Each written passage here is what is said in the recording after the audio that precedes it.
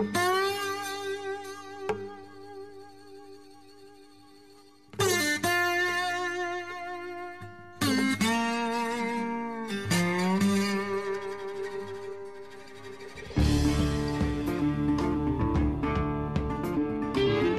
you for joining us for another Tuesdays with Trey. I'm grateful for your time and your feedback. Doing television is not nearly as easy as some folks make it seem. There are women and men who do it for a living, and they are so polished and so professional, it can create the appearance that it's easy. But for the rest of us, mere mortals, and especially guests on television, we are going to say the wrong thing from time to time, or we're not going to communicate as precisely as we intend to. There was an attorney on a show this past week discussing the movement to defund the police. And this guest said, of course we need cops in certain situations, but there are many situations where we do not need cops. And then he cited mental health situations and domestic violence as two areas where maybe we didn't need the cops after all. I don't know this guest. I've never spoken to him. Perhaps he did what I have done many times before, which is not perfectly state what it was he was trying to communicate. Perhaps. It's really the substance of what he said or implied that I want us to focus on. This mistaken belief that we don't need cops in mental health situations or in domestic violence situations. And that's what this guest and others over the past weeks have said. That there are certain instances, certain situations is the word they like to use, where we probably don't need the police.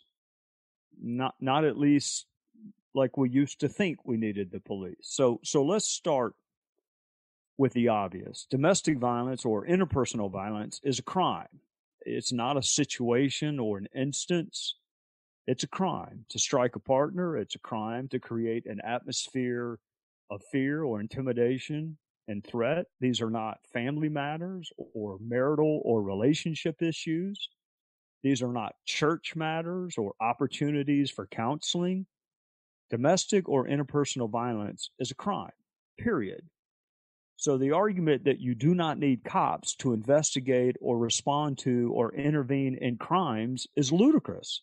And it's circular, and the argument implodes upon itself. To say you need cops for crimes and then cite a crime as an example when you do not need cops is illogical. And frankly, and I'm sure that's not what this guest intended, but frankly, it's a danger to women, and it is almost always women who are the victims of domestic or interpersonal violence. But his comments also struck a deeper nerve within me of what we ask cops to do in our culture, what we expect of them, the jobs we task them with doing. If our country is really having a debate about whether we need police and what we ask the police to do, then let's have the debate. Let's look at all the things we ask of police, and then we can decide whether or not it needs to be done at all, and if it needs to be done, by whom. Mental health incidents is another area I frequently hear that we don't need the police. And it is true. There are scores and scores of our fellow citizens who have mental health diagnoses, mental health issues, and they are not a threat to anyone. They are perfectly peaceful. They don't require law enforcement involvement at all. And I would say that's the overwhelming majority of our fellow citizens who suffer from mental health related diagnoses. They do not and will not ever require law enforcement intervention. We do not need to keep those with mental health issues in jail awaiting trial simply because there is inadequate access to mental health treatment. I used to meet with the captain over our detention center on a regular basis to discuss the jail list. Those women and men who had been in jail awaiting trial for the longest period of time. And a tremendous percentage of those in jail, not prison, mind you, this is jail, awaiting trial, that percentage was always high as it related to those with mental health issues. So, no, of course, those with mental health issues do not need to be exclusively handled by the police, prosecutors, and the justice system. But some do. Wait right there. We'll have more next. I prosecuted a man who, when he was 4 years of age, tried to kill his mother.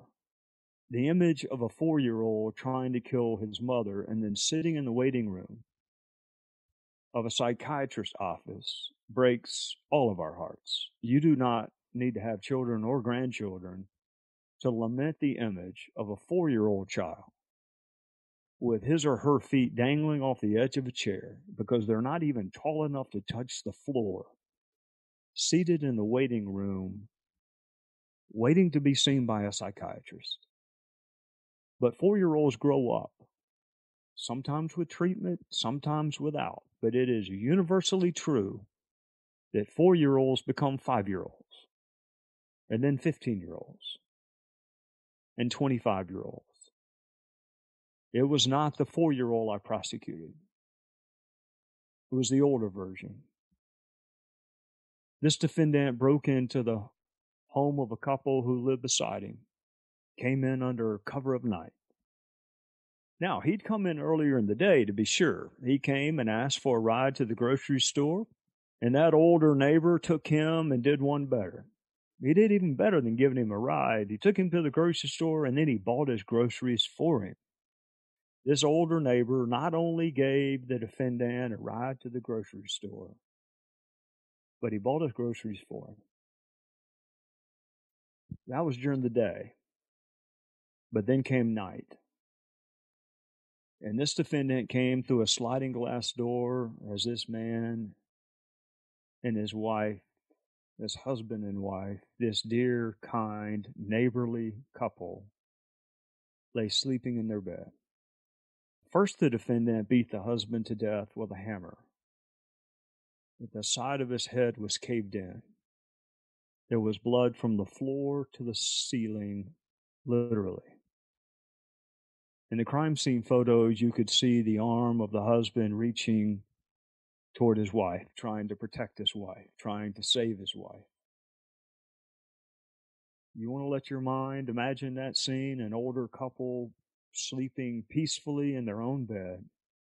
An intruder comes in armed with a hammer and attacks, caving in the skull of a sleeping man, and even in his death, this husband is reaching out, trying to save what he loved the most, which was his wife. But he did not. She too was beaten to death with a hammer. Both of her eyeballs were, to quote the autopsy report, absent. That means he literally beat her head in so violently, her eyes were gone. And then he raped her, post-mortem. For those unfamiliar with Latin, he raped her after he killed her. Who do you think responded to the crime scene? Who do you think we ask in our society to go into a crime scene as horrific as anything I have ever seen as a prosecutor? I only had to look at the pictures. That's all I had to do to prepare for the murder trial. And still, after 10 years, I cannot get the image out of my mind of a husband reaching his arm across a blood-soaked bed to touch his wife. But I didn't have to go into the house. I didn't have to go into the bedroom. I didn't have to process the bed. I didn't have to process the bodies. I didn't have to take blood swabs. I didn't have to take vaginal swabs. I didn't have to take anal swabs. Who do you think does that? You think politicians do that? You think community activists do that? You think television commentators do that? Cops do that. And then they have to go find the person who committed this act of utter depravity and arrest him. Do you want to do that? Do you want to arrest murder suspects, advise them of their rights, even though they're covered in the blood of their victims? Who does that for us? Cops do. They do a lot of other things we're not willing or able to do also. Do any of you have children or grandchildren? Actually, you don't even need children or grandchildren to understand there are some jobs that leave you emotionally changed forever. Early on, when I was a district attorney, a child went missing, a small child, able to walk, but just barely. It's the worst fear any parent, any family member, any loved one can have, a missing child. You scream their name. You run as fast as you can, looking in the yard, looking in the closets. Are they hiding? Are they playing? Are they really missing? Your mind runs to the worst places where seconds feel like hours. You exhaust your search. You have looked everywhere you know to look, and you have done everything you know. For the full podcast, go to foxnewspodcast.com.